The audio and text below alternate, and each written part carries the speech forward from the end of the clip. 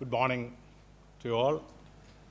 Honorable Ashan Iqbal Chowdhury, Federal Minister of Planning, Government of Pakistan. Honorable Ahmad Salim, Secretary General of SAC. Dr. Saman Kalagam, Executive Director of the IPS. Distinguished invitees, ladies and gentlemen.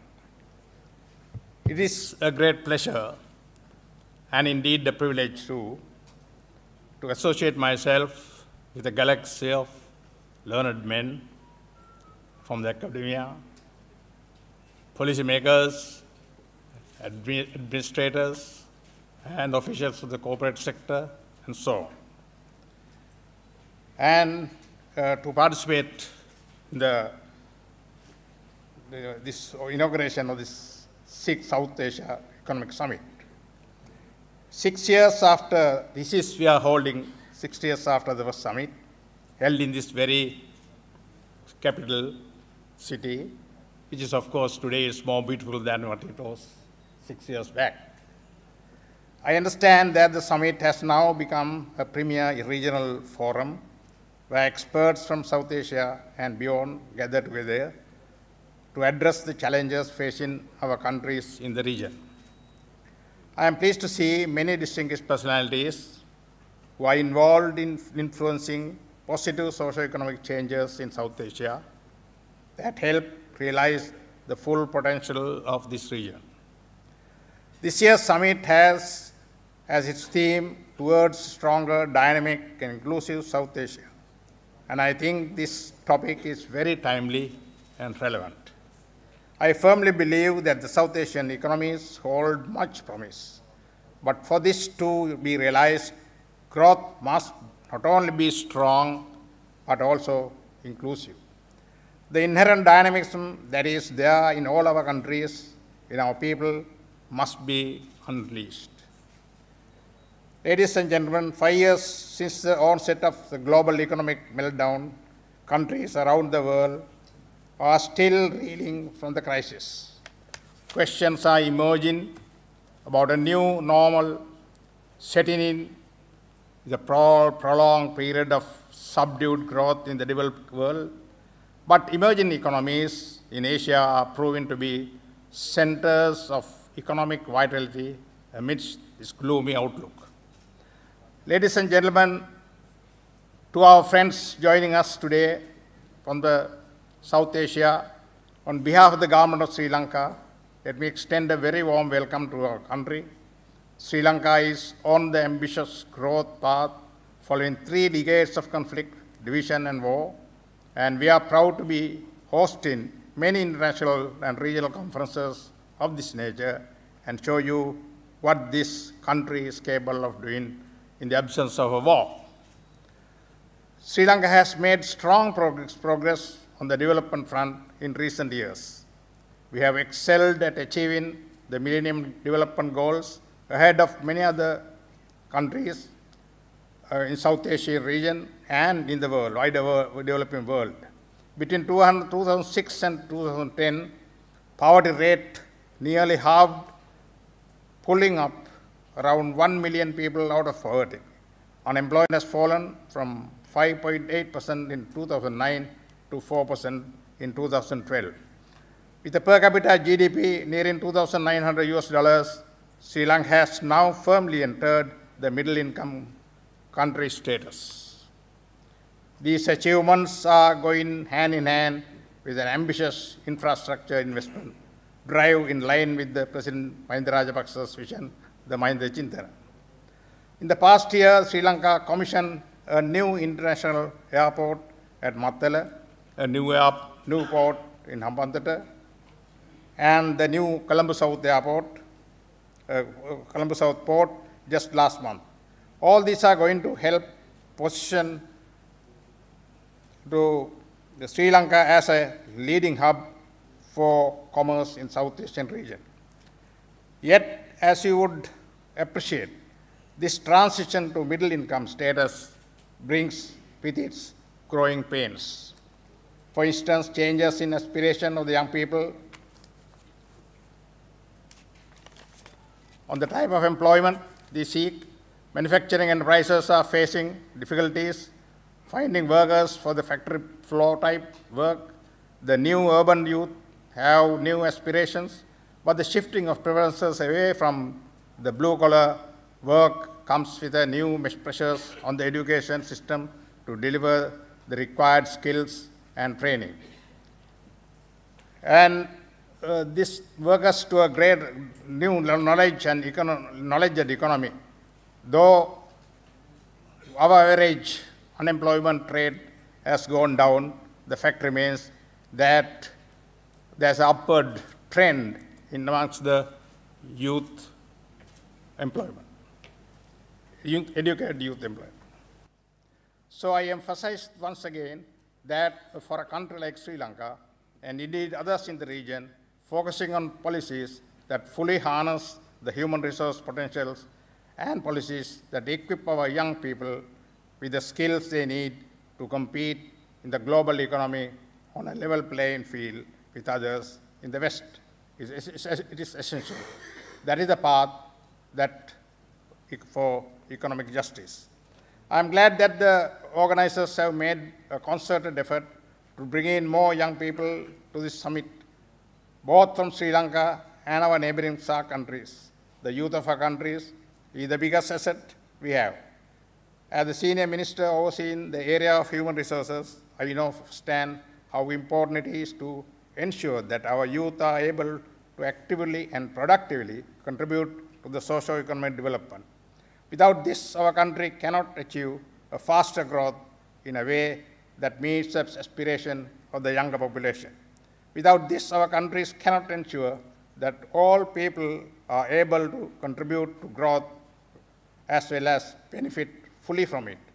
Without this, there is a risk of discontent and unrest.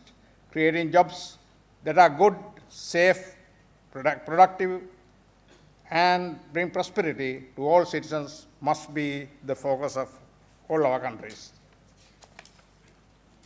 I am very glad to note that one entire plenary session has been devoted to the topic of harnessing human capital potential in South Asia. I also noted from the program that there are several parallel sessions dealing with the topics of youth bulge and creating productivity employment. These are important issues to be discussed by experts like you and help the governments in our region tackle the challenges better. Apart from this, I am glad that this summit is taking a very holistic view on economic growth, where issues like climate change, food security, gender disparities, urbanization are all coming under the spotlight. These are all issues that are common to all of us, all of our countries, and we must learn from each other and share our experiences and how best we could tackle these issues. Especially challenges like climate change must be tackled with a collective approach, collective action, and it needs collective response. I'm also very glad that the topic of mobilizing finances to address disparities is being discussed at this summit. Talking about the various human development challenges, it is meaningless without thinking about how to finance them. Taxation is an important part of this discussion.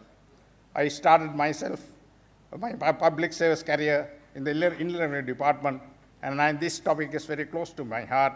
The Sri Lanka's tax collection is low relative to the GDP, and also compared to its peers.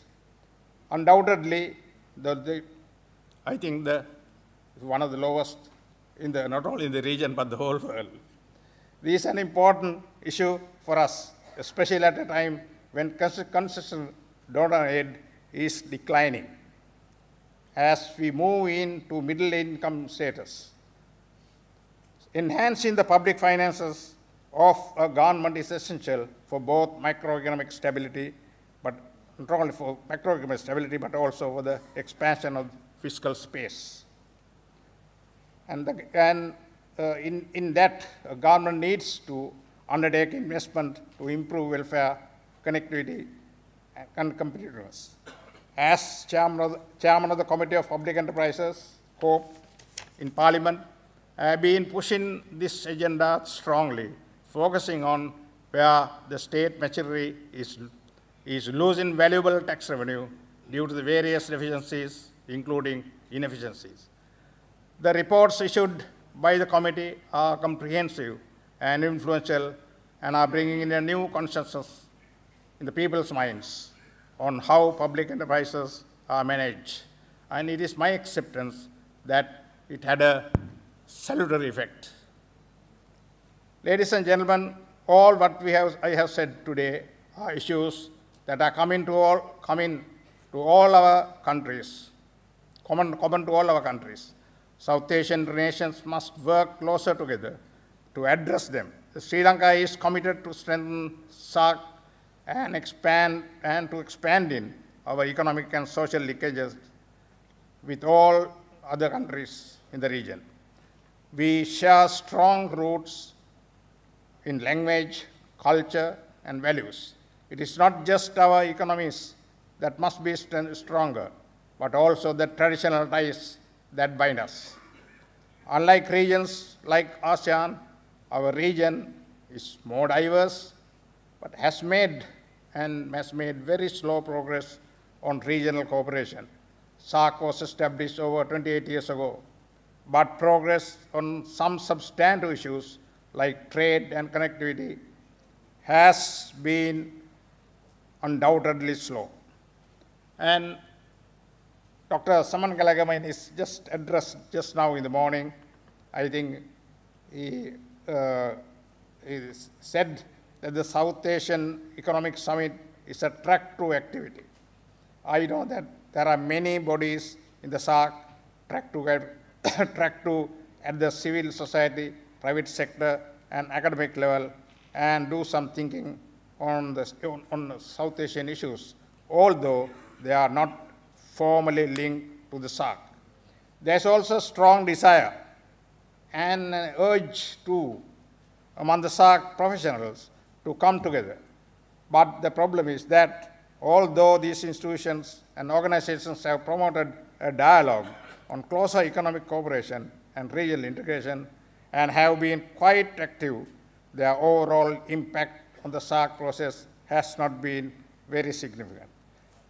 Basically, the dialogue between track 2 activities and track 1 activities have been either informal, ad hoc, or at a very personalized nature. So in this context, I see the South Asian Economic Summit as a key track 2 activity that could influence the SAARC process. It's a summit that promotes a tripartite dialogue among the business, academia, and government officials, which we do not find much in the other track 2 activities. So the South Asian Economic Summit is an excellent forum to discuss ideas and feed into the SAARC process and expedite closer economic cooperation and regional integration. Ladies and gentlemen, in conclusion, I want to congratulate the Institute of Policy Studies of Sri Lanka for their dynamic leadership in organizing this year's South Asia Economic Summit with the regional co-partners. The IPS has always been at the forefront of Sri Lanka's socio-economic policy landscape with its independent research and credible insights. I know that many of my colleagues in the government draw on IPS expertise at various points in policy formulation. In my own efforts of formulating and introducing a national policy on human resources and employment, IPS economics played a very strong contributor role. I believe it is not out of place to place on record and I reiterate our deep appreciation for their intellectual inputs. Once again, I would like to welcome all of our friends from around the region and beyond, and who are gathered here for this historic and greener summit. I wish you all a pleasant stay in our country, and I wish all those participants a very productive summit and a good 3 days deliberation. Thank you very much.